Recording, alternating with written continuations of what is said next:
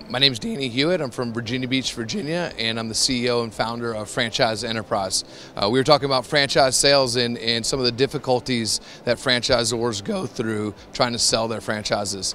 I really talked about qualifying leads and making sure that you get the right person and the right candidate and getting rid of the people that are not the right people and it's not the right time. So qualify your people and make sure you get the right candidates at the right time.